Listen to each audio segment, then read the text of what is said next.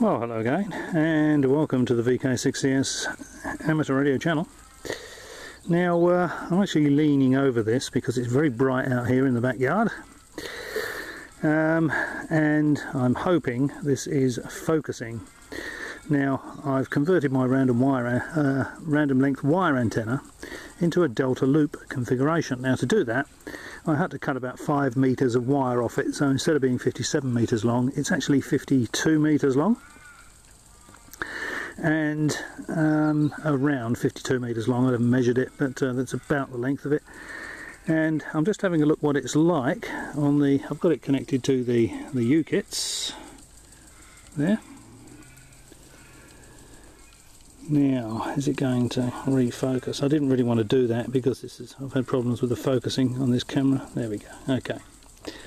Now, as you can see, it doesn't like it at all. SWR is, I can't read that. I think it's saying greater than 9, and the impedance is greater than 350 ohms. Now, remember, this is a random length wire delta loop. Now, you see a lot on the net about calculating lengths for delta loop antennas. Have we still got it?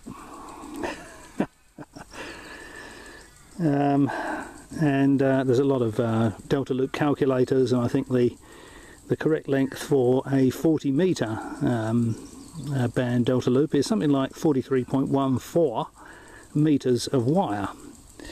Okay, so just for fun, I'm just going to open the sweep width. See, the sweep width is only 500 kilohertz there, SW at the bottom left hand side of the picture. I'm going to increase that sweep width and see if I can find where this antenna is happy. Oh, this is not easy. As soon as I move, I can't see anything. There we go. Is that still focused? Yeah, it's so bright, unfortunately, out here. I can't really see anything. But anyway, I'll persevere. So let's change it to 1 meg, 2 megs. 5 megs. Oh, so we're starting to see something appear there.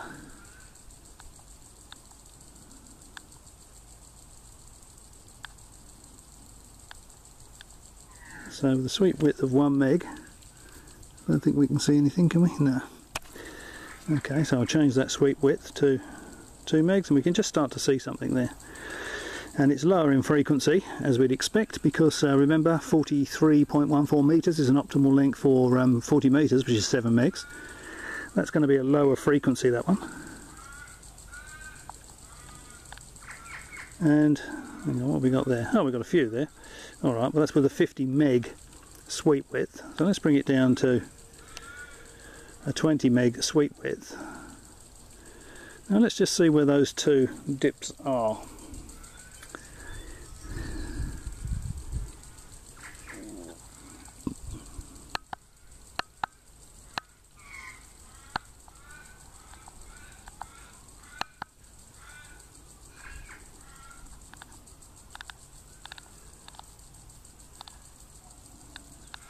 So one's about 6 megs by the look of it. I could open that sweep width out just a bit and have a look at it. What I want to do is I want to find out where this other one is.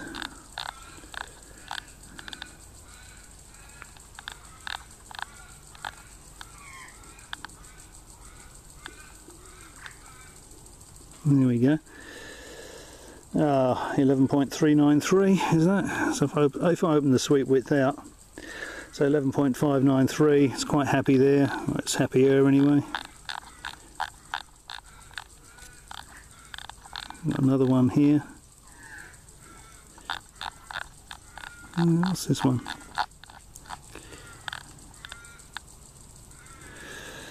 It's at about 17. So it's happy in the spots where we don't really need it to be happy.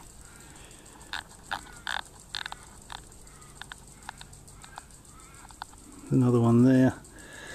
So if you look at the impedance, I mean, it's still way out there, and the SWR is still quite high because the impedance is up, but the that can be matched with the ATU.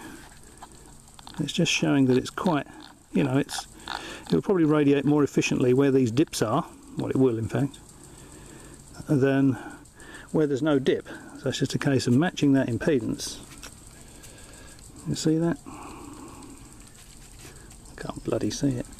You see that frequency there, which is 17.693. Okay.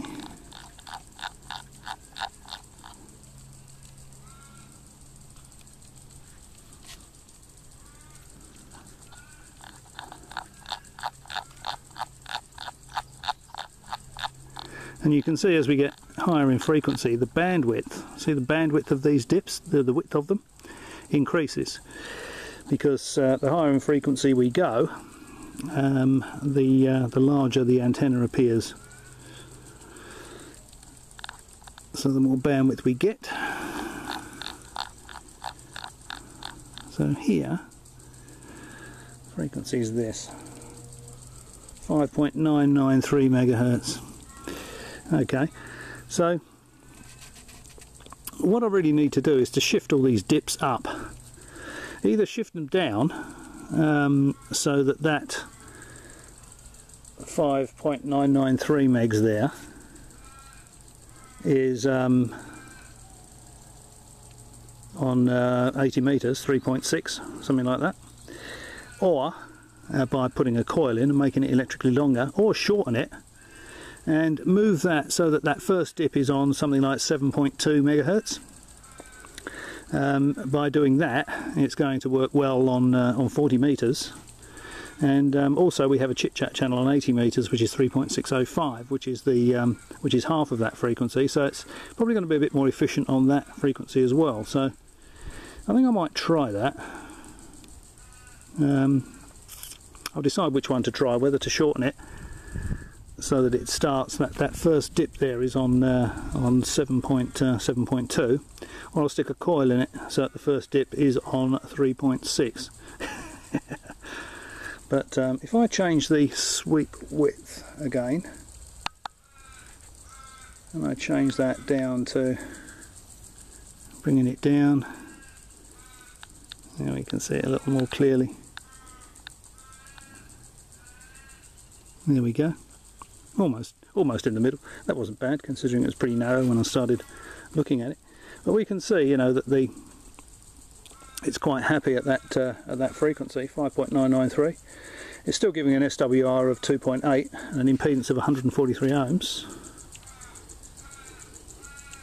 But you can see by the dip that the antenna does actually quite like that frequency. That's absorbing some energy. So I'll let you know what I decide to do later on, and whether or not it works reasonably well. So I'll either make it electrically longer with a coil, or I'll shorten it so that first dip goes from being on 5.993 megs to 7.2 megs. Alright, well, as always, thanks for watching. I'll catch you next time.